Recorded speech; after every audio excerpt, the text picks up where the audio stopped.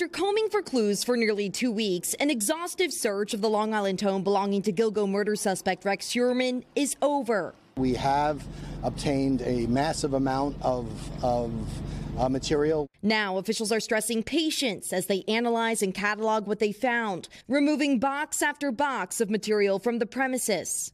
Investigators finding a walk-in vault equipped with an iron door in the home and saying they seized 279 weapons. An excavator and ground-piercing technology were also used to examine Heuermann's backyard, where it does not appear remains were found.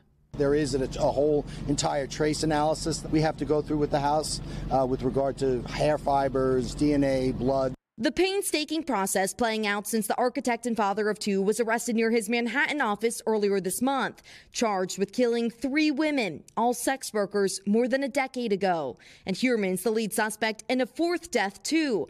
His wife, who investigators say was away during the killings, has since filed for divorce and is going through a devastating time, according to her attorney, as police in other states are looking into potential connections to other unsolved crimes, including in Las Vegas, Nevada, where he had a timeshare, and in Atlantic City, New Jersey, for possible ties to the 2006 Eastbound Strangler case.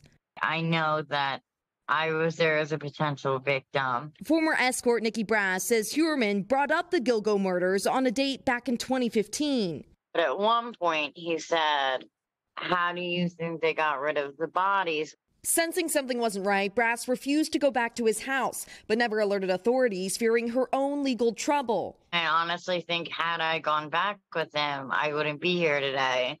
The Gilgo Task Force is now expanding its investigation to other cold cases on Long Island. And the district attorney still would not say whether anyone was killed at Heuermann's home. We reached out to Heuermann's attorney for comment, but have not heard back. Heuermann has pleaded not guilty to the murders and will appear in court next week. Okay, Emily, thank you. Hey, thanks for watching. Don't miss the Today Show every weekday at 11 a.m. Eastern, 8 Pacific on our streaming channel, Today All Day.